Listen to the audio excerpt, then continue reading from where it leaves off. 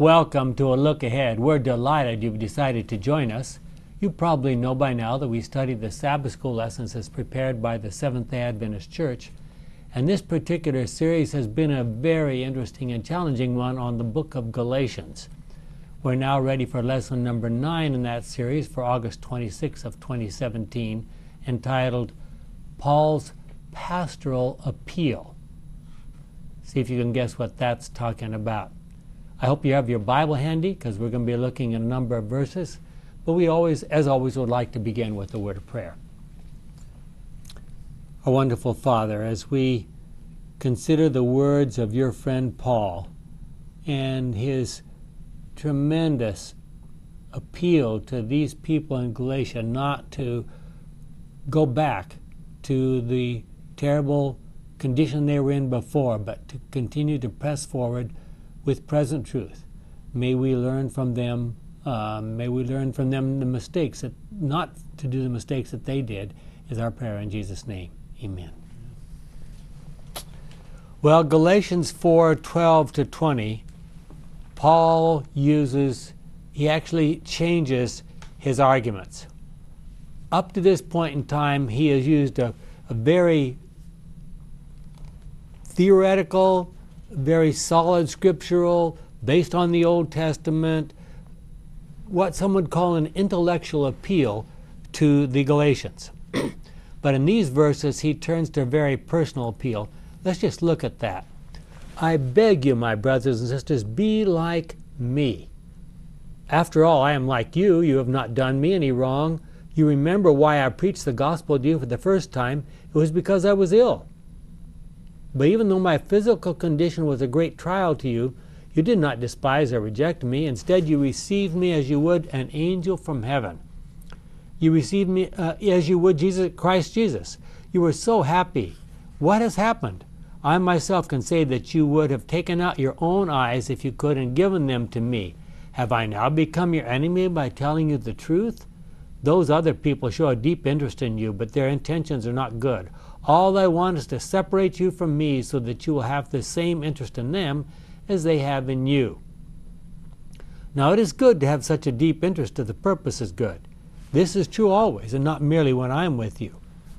My dear children, once again, just like a mother in childbirth, I feel the same kind of pain for you until Christ's nature is formed in you. How I wish I were with you now so that I could take a different attitude towards you. I am so worried about you. What kind of an appeal would you call that? Emotional. Yeah. Okay.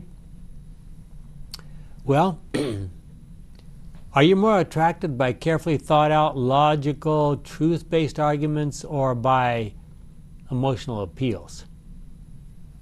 That's a question each one of us has to kind of answer for ourselves. We know that on many occasions in the past, pastors have been very successful at bringing people to the gospel through emotional appeals, and sometimes when you come back a year or so after they have an evangelistic campaign, you can't seem to find any of the fruit still left there. And that's one of the problems of emotional appeals, because they never last very long. Well, I guess the first question we should ask is, should we as Christians use both types? Because now Paul has very carefully used his thought-out, logical arguments, and now he makes that personal, emotional appeal. Is that the right approach? What do you think? Of course. Of course. Because Paul did it, or because God inspired it? No, we're persuaded for both ways. I mean, even if you think about the logic to living, there's no real, if you're looking just at logic, there's no reason to live. Mm-hmm. But we keep living because in our heart we want to, and it's our emotion that wants to be that way. So there's motivations and there's reason at the same time. Well, I want you to think about, now Paul is appealing to them to reject the arguments of the Judaizers. I want you to think about this for a moment. Why would these Judaizers probably come all the way from Jerusalem to northwestern, what we would call today Turkey, just to try to disrupt and disprove Paul's arguments that he had worked so hard to convince these Christians to believe. Why would they do such a thing? Well, I think there's some prodding by evil forces, for one thing. There's probably other reasons, but that would be one, I think. Presumably they were sincere in what they were doing, these Judaizers. I mean, that's what they believed in. Whether, as Gary says, whether it's maybe inspired by the devil or their own pride. Well, we know from Acts 15, verse 5, that there were a number of Christians who identified with the group of Christians who came from the group of the Pharisees. Do you think maybe some of these Judaizers were former Pharisees? I think they resented to a certain extent the fact that Paul was the leader. They wanted some of what he had. Yeah. Okay, there's a good possibility. It's also possible that, and remember the reaction after Paul and Barnabas, and this is later, but after Paul and Barnabas' first trip out into southern Galatia, out into Turkey, what we would call Turkey today, Asia Minor in those days, they came back and the Jews got really worried that Paul was being so successful at bringing Gentiles into the Christian church that pretty soon the Christian church is going to be bigger. I mean, the number of Gentiles in the Christian church is going to be more than the number of Jews, and they were desperately afraid that Christianity is going to lose its Jewish flavor. Maybe that was that. Is it possible that that was part of the problem? I don't know. Good idea. Good question. Well, the people that came to town, to Jerusalem every so often, did that reduce what was Paul was having to say, did that reduce the membership or the visitors to Jerusalem? It may have an economic impact, you think, on Jerusalem? You mean people might have been decreasing their offerings and sacrifices? And also, I would, might have some impact there. Yeah. Or was it that they just weren't getting more people? That's possible. Yeah, but the Galatians, they came out of paganism. They weren't Jewish. Yeah, but there must there have were some synagogues. There were a fair number of Jews there because Paul was preaching to them in the synagogues. So, Yeah. but I think the predominance was probably pagan. Yeah. And Paul seems to be, the Judaizers seem to be preaching the message, well, okay, you've learned something from Paul, but now if you want to be real saints, you're going to go all the way and you're going to do all these extra things. You're going to get circumcised. You're going to do all these things. What kind of an appeal is that? Do we have any groups today that say, well, if you just believe us and just follow us, you can be super saints? Super saints. Well, call them what you like. I like the term super saints. Well, if the groups have been running unicycles for all their life, and all of a sudden another guy comes up with a bicycle, and everybody starts doing the bicycles, well then the guys with the unicycles will get kind of concerned and probably go back to telling them, what are you doing this for? Yeah. And they start losing their power because they're not riding their unicycles anymore. Yeah. So this is true. Now you're making the assumption that it's primarily the former Jewish Christians that Paul's appealing to, because you couldn't say that about the pagans. yeah, well, it's true. Yeah. You can that'll work that way too, and it could be just Jews that aren't Christians but normal Jews. Yeah. Could be the same thing.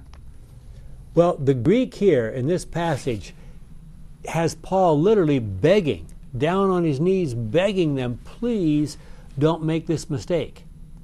And it's very interesting to notice and to remember, we need to constantly remember this. Paul was a former what? Pharisee. He says, I've been there. I know what that was like. Well, he's been there, done that, and believe me, this is better. Why are you going back over there? I would never go back there. Exactly. You asked the question though about an emotional appeal. Paul had worked with these people over a long period of time. And so it's not like the emotional appeal is coming out of a vacuum. Yeah. We got history here. He's worked with them. He's tried to teach them the gospel. He's tried to move them from old covenant thinking to new covenant thinking. Yeah. Well, we know that what Paul uses is in his emotional appeal is to talk about the history of Abraham and Sarah, and of course Isaac and Hagar and Ishmael. Mm-hmm. What kind of an appeal is that? How would you? Well, think about the story. What do we know? Abraham comes out of Ur of Chaldees. Now, our lesson suggests that that's way down in southern Iraq. I think there's growing evidence that was not in southern Iraq. It was actually up in southeastern Turkey. There's a place there called Urfa, which is almost certainly, because if you read the statements about crossing the Euphrates and so forth, it's almost certainly he came from there. And that place is close to Haran, where he stayed for some period of time, and his father died there. But then he's following God's direction all the way down to the land of Canaan. He's going blindly. He's never been there before. And God says, come down here, I'm going to make a great nation out of you. Well, what do you have to do to be a great nation? You gotta have children. You have to have children, of course. Or converts. Or converts. Now, one of the things we need to remember is that Ellen White says that Abraham was so successful in traveling through these different places that he convinced a lot of people of the truth about his religion, so that he had 1,000 people in his household. In fact, 1,000 heads of households, apparently, that gathered at his place regularly to be instructed by him. I mean, we know that at one point in time, he went to fight those kings that had conquered Sodom, and he had 318 trained soldiers working for him. No doubt for trying to protect his flocks and so forth. But he had an enormous congregation of people that he was directing. Isn't that, you think that's because of converts, or you think it's because of, I always thought it was because that's the way it happened. You would always have these big towns moving along to support each other. Well, I mean, I suspect that they were converts. Oh yeah, they I were mean, probably converts. the shepherds, and even the military people and so forth, or whatever you want to call them, the armed guards, etc. I suspect that they were actually followers of Abraham's God. Well, Paul makes an interesting thing before we get too deep into that part. Paul makes an interesting appeal that we need to look at just briefly. In several places in the writings, for example, 1 Corinthians 11:1, Paul says, "Be like me." Imitate me as I imitate Christ. But here in Galatians and over in Acts 26, he says, "Be like me." Is there a difference between imitating me and being like me? Yes. Yes? Yeah. What's the difference? Well, one, you're just acting. Mm-hmm. The other, you're being. You're. It's a deeper level. Yeah, it's a deeper level of believing. Would you call that a paradigm shift? Probably in a lot of cases it was. Yeah. Mm-hmm. Ellen White, this is from our Bible study guide. To be a follower of Christ is more than just the profession of faith. It involves a radical transformation into the likeness of Christ. Paul was not looking for a few minor alterations in the Galatians, but for such a transformation that to see them would be to see Christ. That was from a material by Leon Morris. So how should we appeal to our friends and neighbors and associates? How do we convince them that they need to be Christians? We've already suggested the idea that there are some solid biblical-based logical arguments, and there are some emotional appeals, and there's a possibility of a combination of the two. I think we just described it in being versus acting. Mm-hmm. Like, Day-to-day example of how Yeah. we live. Mm-hmm. You are actually being what you preach. You're not just acting like it when you're on stage. Okay. We believe that in our day there are some very difficult times ahead for Christians. They call them the 7 last plagues and other things that were connected to the 7 last plagues, but some difficult times.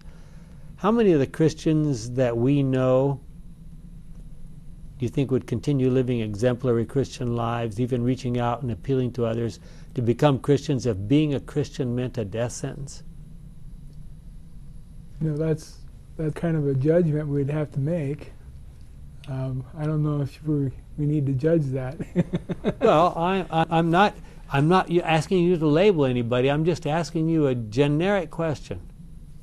Well, it might be surprising either way. Yeah. Well, Ellen White suggests, as you know, that through the latter rain and at the same time the scattering that's going to come about that same time, there's a lot of people going to leave the church and a lot of other people are going to come in. And I think we're going to be surprised at why some leave and why some come. What do you mean by church? Well, of when course. you have the last days, are you going to have a church that you're going to be able to go well, on when Sabbath? we use church to maybe I shouldn't use it that way, but I use church to mean God's select group of people, God's faithful people at the end. Here's an interesting comment. On that point of the 7 last plagues, don't we have information that God is going to protect his people during that time, and they'll actually be safer than the general population? Yes, that's true. It's going to look Safer like from it's going to death. look like they're being persecuted. Well, and they probably will be persecuted, but they'll be kept from death. Job was preserved. Yeah. He was safe. Would you like to be like Job? No. It's going to be the same kind of experience. Well, the reason why we don't come to that is because of the Egyptians and their plagues, because the Israelites were protected. Yeah. And so... What do you think of these words? This comes from Acts of the Apostles, page 510, paragraph 2. The unstudied, unconscious influence of a holy life is the most convincing sermon that can be given in favor of Christianity. Argument, even when unanswerable, may provoke only opposition, but a godly example has a power that it is impossible wholly to resist. How many people do we know like that? It's kind of hard to visualize that actually happening. Theoretically, I know it can happen, but what are you actually saying when you say that? I'm saying if you were one of the 12 disciples and you watched Jesus, what would you see? Well, I saw a bunch of them wanting to be the greatest one. I saw a bunch of... I'm not asking what you would see among them. I'm asking what you would see in Jesus. Oh, what you'd see in Jesus. Well, you were talking about influence, and that's why I gave you that answer. Yeah. So. Well, and look at that. I mean, let's take your argument. It was a powerful enough argument so that every one of them except Judas was ready to, when it was all over and they sort of realized what was really going on after the Ascension and the Pentecost, every one of them was ready to lay down their lives because of their beliefs in Jesus. That's true.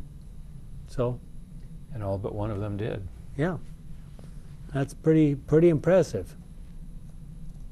It's really an unanswerable argument. When you talk about the people who want to dispute Christianity, there's no way to explain if supposedly the people have tried to say, well, this is a made-up story. They just got together and they sort of made this story up because they didn't want to look like a failure, and so they went around telling people, well, he really rose from the dead and so forth like this. I don't think you would die for something you knew was a lie. I mean, I don't know about the rest of you, but I'm not that committed to a lie. Well, in our day, there are many people who'd like to talk. Talk has become cheap. Words, even pictures, can fly around the world instantly via radio, television, or the internet. We all are familiar with that. Should we take talkers seriously? Do we need to see their behavior, see that their behavior matches their talk? Should the lives of politicians and talk show hosts be made public so we can compare their behavior with their claims and statements? I don't know whether any recent experiences might come to mind. So how do we actually influence people? I mean, we're here trying to say something from Scripture, and we're trying to influence people's thinking. How do we influence people? We're always influencing people. Okay. How did Paul influence people? The two arguments that we talked about at the beginning was he did it based on Scripture, number one, and then he finally turned to, we might say, emotion, personal experience. Missiology is a very interesting subject, of which I wish I were more familiar. It's a study of how the gospel is spread among unbelieving peoples, pagan peoples, people who have never been exposed to the truth that we know. And in the old days, my parents' times, or maybe even their parents' times, it was almost assumed that to become a Christian, if a missionary went out, say to Africa or to India or someplace like that, to China, you would spread your European culture. And that was the same as spreading the gospel. We now know that that's not true. You do not have to behave. I still know about experiences, having spent many years in Africa. You come to a bush church out in the remote areas, and there's nothing but a grass wall around it and maybe a thatched covering for the preacher, maybe the only covering, and there's a bunch of people sitting on wooden benches or maybe sitting on the ground, and the preacher thinks he has to dress in a suit and tie. When it's humid and 105. Exactly. Exactly. Now, is that necessary? Well, let me ask you something. Would it be all right for a Christian to dress like a Muslim if he's working with Muslims?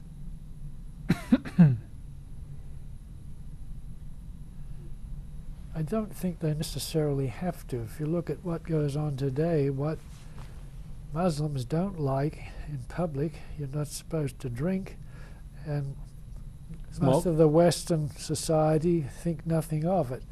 That annoys them more than anything else. Yeah. Although behind the scenes, a lot of them do it. Yeah. I think you got to be careful with that one. Mm-hmm.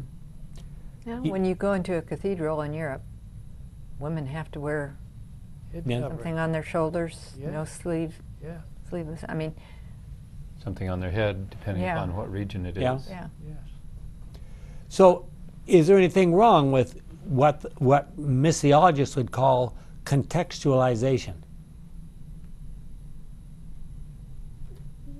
I don't see anything wrong with spreading the gospel wearing a Muslim outfit. Maybe I'm wrong. No, you're not going to be drawing as much attention to yourself. I mean, by standing out, by wearing Western dress. Yeah. Well, Paul talks about obeying the law of Moses and obeying the law of Christ. What's the law of Christ? Love. Love, okay. Fair enough. Do we, when we try to bring people into the church, are we more concerned about convincing them to be Christians or more concerned about convincing them to be Adventists?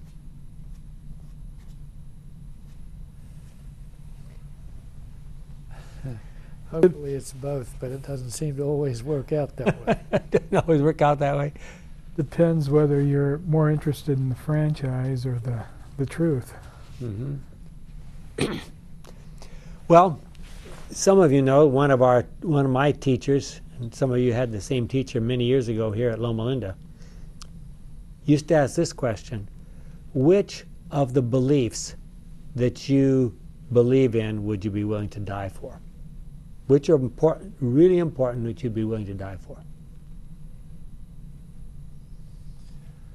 I'll throw that question out to you in the audience out there. Which of the beliefs that you hold would you be willing to die for? I will tell you very quickly an incredible story. A friend of mine, who in fact used to be my pastor, before he became a Christian or an Adventist, was a newspaper reporter. And one day he was called to report on a case. This is what happened in that case. Somebody showed up at a pastor's house and knocked on the door, midnight. And the pastor went to the door, opened the door, and the guy just immediately forced himself into what was the living room and put a gun in the pastor's face. And he said, wake up your family, I want them in the living room, I want them to see what I'm going to do. So the family, he called them out, and they came out, and they stood lined up along the wall. And he said, now I'm going to ask you some questions. He turned to the pastor, I'm going to ask you some questions. Do you believe that there's a God? Do you believe in the second coming? Do you believe a few things like that? Just standard Adventist kinds of beliefs. And when he got done, he asked him 6 or 8 questions. And when he got done, he said, okay, now we're going to find out what you really believe. So he put his gun to his head like this, and he said, now I'm going to ask you the same questions. And the first time you say yes, I'm going to pull the trigger. And his family are standing over there watching. What would you do? What I do? So this guy's putting the gun to his own head? No. The guy is putting the gun to the pastor's head. Okay. And he says, the first time you say yes, do you believe in God? If you say yes, I'm pulling the trigger. Say that he does demonstrate that he says yes. What good is that? Well, this isn't the time to argue about that kind of stuff. The question is... why not say no? No. No. But then as soon as he leaves, I take it all back. Yeah. Well, this is what actually happened. He says, do you believe in God? And the pastor said, yes. And the guy took the gun and threw it across the room. He said, I didn't think there was anyone left in the world who really believed anything. And my newspaper friend came out to report this the next morning. He was sent up by his newspaper to report this story. And as a result of a bunch of things also that happened I don't have time to talk about, he became an Adventist pastor. He was the newspaper reporter, not the pastor, not the gunman, but the one who just came to report the story. Well, I mean, that's not going to be an isolated experience. Those kinds of things are going to happen to us. Well, in light of that, are our Christian standards being subtly eroded? Do we still very faithfully guard the edges of the Sabbath? Has our dress standards changed? Do we still hold the Bible study and prayer as sacredly as we once did? In the mega churches that are so popular among Christians now in many parts of the world, are people really converted to Christianity, or is this just a local TV show lived out live with a show up front? Can you tell? I'm just asking you to think about it. So if your idea is no, well, what does that tell you? And now how would you arrive at no? It seems to me like there's an awful lot of made-for-TV programs going on here. You mean just because you see it on TV that it's probably not right, or it's fake? You look, and the length of the program has to be fixed, and a certain number of the amount of time that each person is allowed to take is fixed, and so forth. And I don't think that's wrong, but after a while you begin to think, okay. And some pastors will say, well, I can't talk about that because we're being televised. Then what do you say?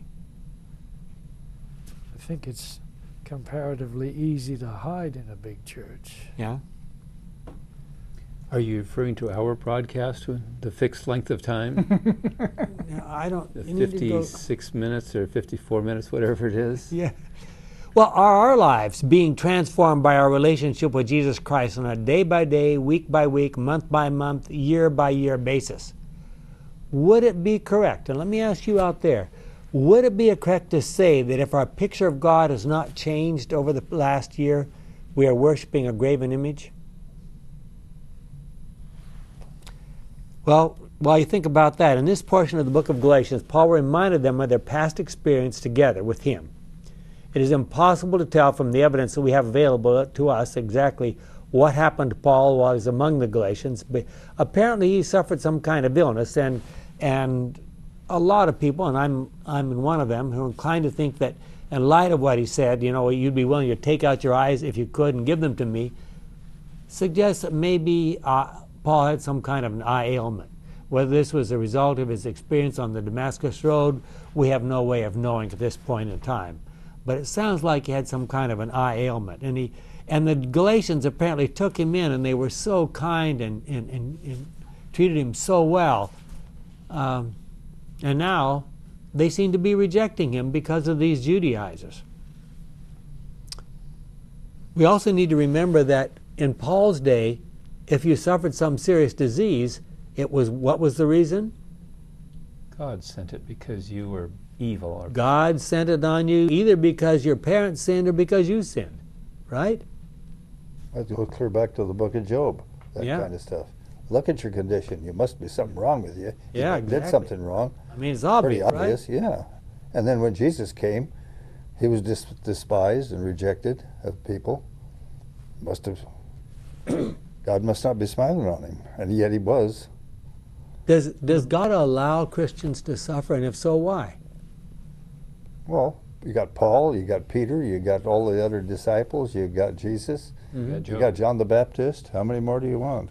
Well, and let's ask this question, like Paul, if the day comes, sometime soon maybe, that it's against the law to worship on Sabbath, would you be out going from door to door and telling people they need to worship on Sabbath?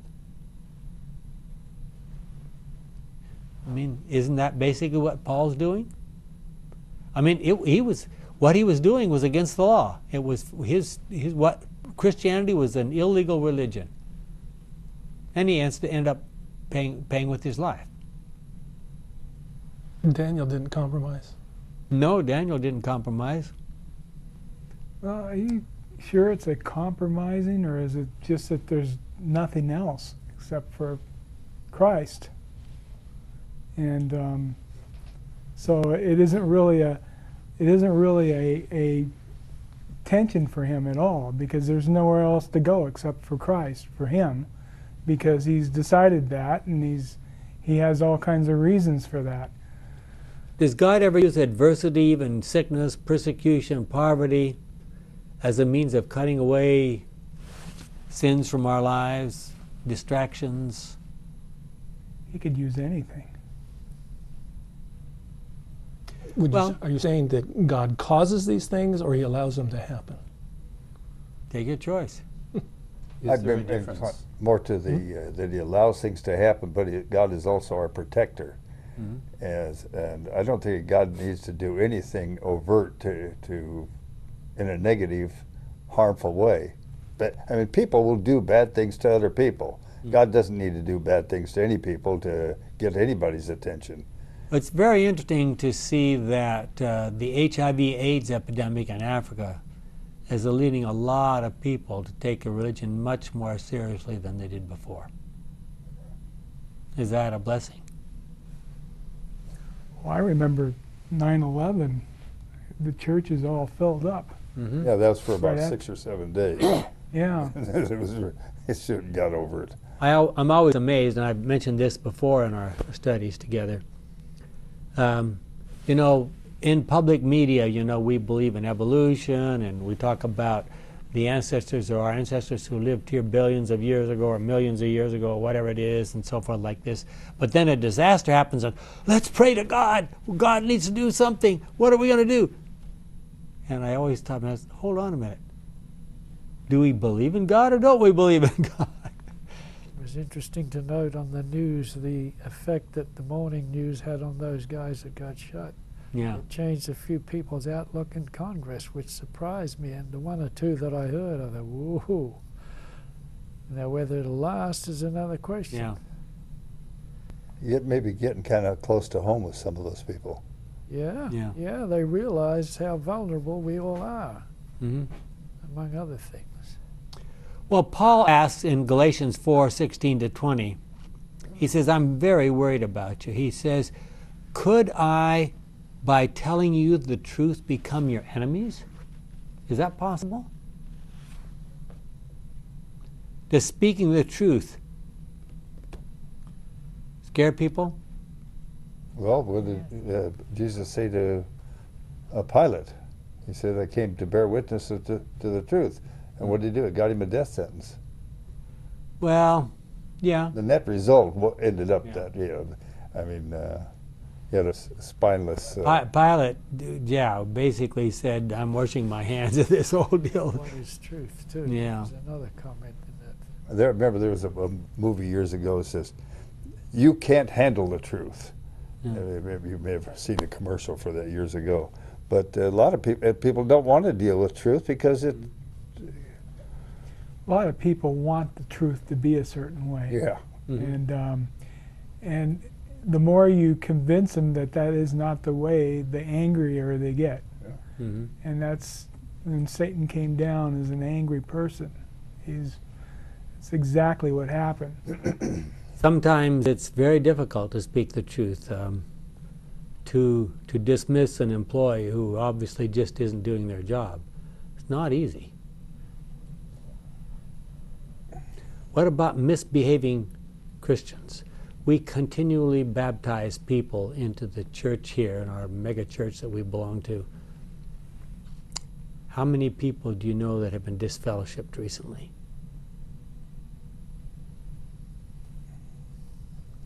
I think there should be more. I'm sure there's no sinners in our church. What are you talking about? Well, Ellen White says this. She described Jesus like this. He did not censure human weakness. He fearlessly denounced hypocrisy, unbelief, and iniquity. We're going to talk about that in a little bit. But tears were in his voice as he uttered his scathing rebukes.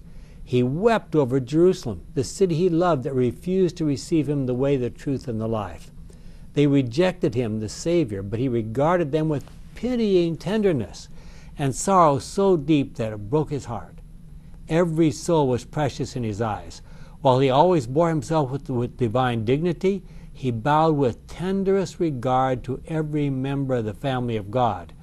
And we think about his treatment of the woman taken in adultery and other people like that.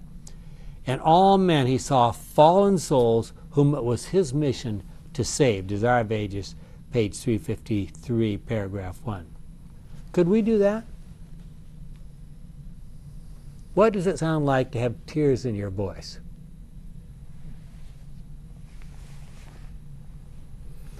Is that obvious or not so obvious?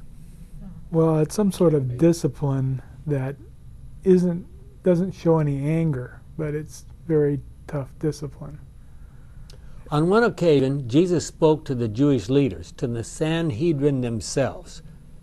What do you think of his words to them? I'm going to read some in just a moment. Was that an emotional appeal? Was this a time when Jesus had tears in his voice? Here are the words. I'm going to read you just one verse, John 8:44. This is part of a long discourse he had with them. And he had already built up, he's near the end of it, and he says, you are of your father, the devil, and you want to follow your father's desires. From the very beginning, he was a murderer and has never been on the side of truth, because there is no truth in him. When he tells a lie, he's only doing what is natural to him, because he is a liar and the father of all lies. Does that sound, could you say that with tears in your voice? I think Christ had the gift of adjusting. He had quite a few gifts. Yeah, but what I'm getting at is he could adjust it to the time. The common man of his day were attracted to him. Mm-hmm. Because he was genuine. He wasn't a hypocrite getting around in purple robes and all this stuff. But when he had to really face up to it, he knew where to push the arrow. Yeah. He didn't have to pound on the pulpit to get his point across. No. And the most impressive part of his ministry was his life backed up everything he said. That's right. So, getting back to Galatians now. When a letter arrived from Paul, sent from Corinth to Galatia, we don't know, someone probably carried it by hand. How do you think it was understood the first time they read it? Someone stood up. Most people couldn't read in those days. Someone had to stand up, unroll the scroll, and read this letter. Now, in Galatia, there were probably, Galatia is an area, a whole area. It's not a city or a town. So if there were a number of different Christian groups there, how do you suppose this, hey, we got a letter from Paul. What does it say? How would you summarize in a few words what Paul said in the book of Galatians? Wait, we'll read it to you next week. Yeah, exactly. Or we'll read it to you right now. Yeah. How should we react if we see error creeping into the church?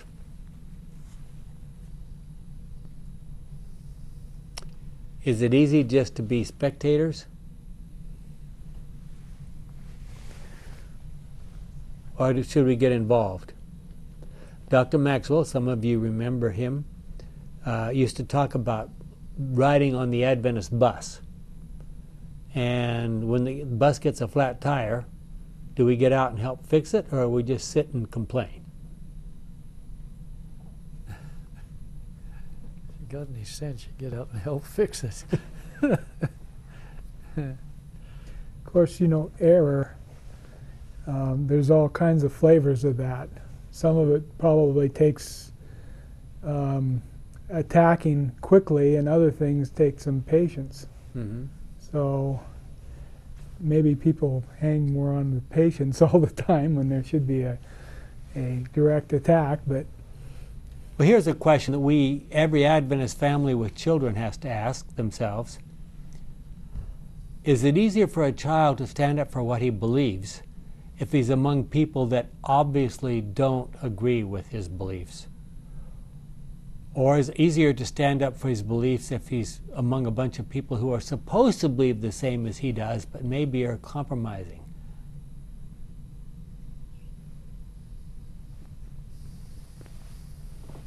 Good question. do you think that it's not possible unless the parents are doing the standing up too? Well, I mean, that's a separate issue, but that's obviously very much related. And these are tough questions. Do you think Paul's appeal to the Galatians was successful? For some. First time? For some. Oh, for some. I'm sorry. For some. Okay. So if Paul made an appeal to, I think about his letter to the Corinthians. He told them to throw some people out of the church.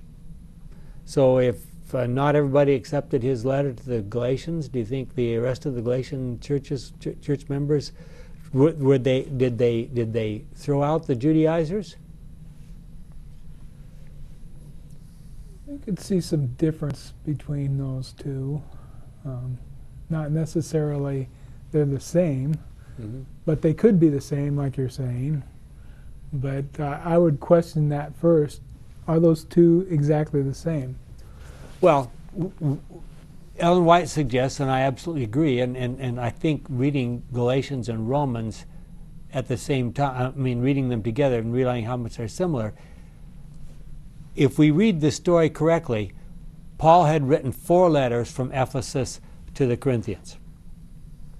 And he made an appeal first, Then he made a longer appeal, which we call 1 Corinthians. Then he apparently made a brief visit there, probably traveled by boat across from Ephesus to Corinth. And they rebuked him to his face, and they were very nasty to him. And he went back to Ephesus, and he sat down and he wrote a nasty letter. I shouldn't say nasty letter, a very firm letter in favor of the gospel. And he talked about his own personal experiences, etc. And then he sent that letter with one of his friends who traveled all the way around to Corinth. And he waited, and he waited, and he waited, and there was no response. And it wasn't like you get on your email and tell them what happened. So he got so worried he decided he better start out to see what had happened to the church at Corinth. And he traveled all the way around. He got clear over to Philippi somewhere, maybe even to Macedonia, somewhere over there. And finally he met Titus, who said, they accepted your letter and they're willing to reform.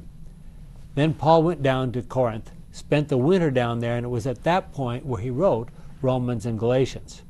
So that experience was very fresh in his mind when he was writing this. Well, let's talk about how all this might apply to us. We're going to look at 2 or 3 quotations from Ellen White. I want you to think about these. Talking about the people who are living just at the end of this world's history, Ellen White says, they can stand only in God. In order to endure the trial before them, they must understand the will of God as revealed in His Word. They can honor Him only as they have a right conception of His character, government, and purposes, and act in accordance with them. Now, let's stop there for a second. She's basically saying you need to know God if you're going to survive, right? To know His character, His government, His purposes. You better know Him really well. Well, John 17:3, that's eternal life. Yeah. Then she makes this incredible statement, but none but those who have fortified the mind with the truths of the Bible will stand through the last great conflict. To every soul will come the searching test, should I obey God rather than men? And what's going to be the searching test part? Are our lives going to be threatened? Are we going to be thrown into prison? Are we going to be... She goes on to say the decisive hour is even now at hand. Are our feet planted on the rock of God's immutable word? Are we prepared to stand firm in defense of the commandments of God and the faith of Jesus? That's Great Controversy, page 593, in that fantastic chapter entitled The Scriptures a Safeguard. Well, she doesn't stop there. A little bit later she says, but God will have a people upon the earth to maintain the Bible, and the Bible only, as the standard of all doctrines and the basis of all reforms. The opinions of learned men, the deductions of science, the creeds of or decisions of ecclesiastical councils. Would that include the General Conference?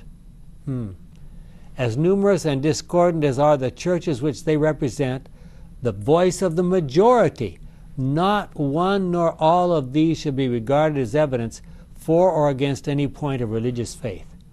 Before accepting any doctrine or precept, we should demand a plain, thus saith the Lord, and its support. The ecclesiastical council, does that include the Council of Nicaea? It includes a lot of councils in the past. I think we could see... Doesn't mean they're wrong, it just means they shouldn't be our ultimate authority. I think we're going to see more of that in the last days. I mean, it's all geared up there. And I think we all know who we're talking about. And even what we're seeing going on around us is opening to this. There's going to come a time, it can be church councils, it can be legal, all kinds of ways they're going to do it. Yeah. Well, we shouldn't be surprised at what she says next. Satan is constantly endeavoring to attract attention to man in the place of God. He leads the people to look to bishops, to pastors, to professors of theology as their guides, instead of searching the Scriptures to learn their duty for themselves. Then, by controlling the minds of these leaders, he can influence the multitudes according to his will. That's Great Controversy 595, paragraph 2. How many of us depend on what some leader says or someone has taught us and say, well, it must be right because so-and-so says so? Do we check it out? Do we...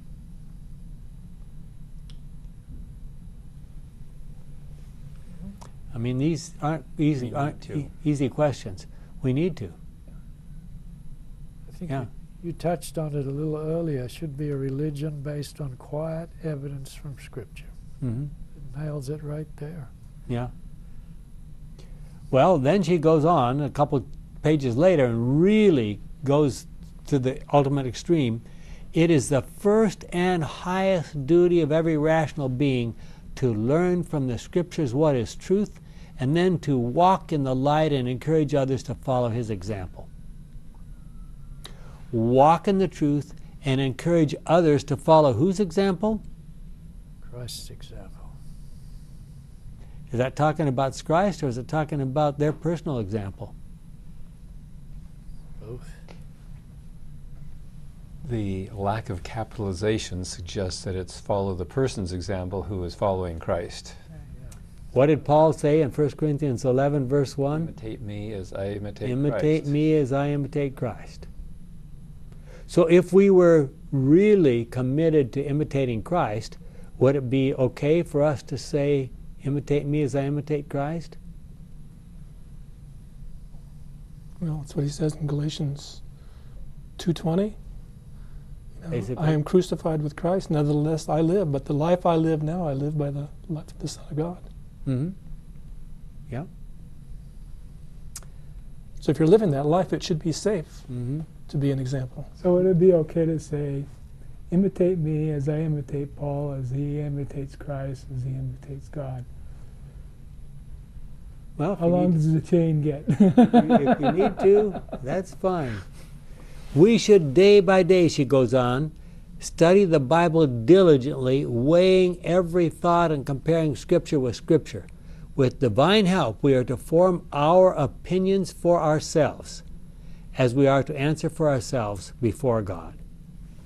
There could be a lot of opinions there. Okay. So how many But opinions what's the are you gonna criteria? have? What's the criteria for the opinion? Based on Scripture. Has to be based on Scripture. Okay, but your basing on Scripture may be different than my basing on Scripture. Well, but, and I agree with that. I agree with that. But I would say, remember that if we take the Jesus approach, he was humble, teachable. That's what we need to be. So the way we avoid mistakes under those circumstances is say, this is what I understand Scripture is like. Now, what do you understand? How do you read this passage? What do you think? What do you think? Let's share together, and collectively we'll come to the right conclusion. I believe that the Holy Spirit, God, will guide us.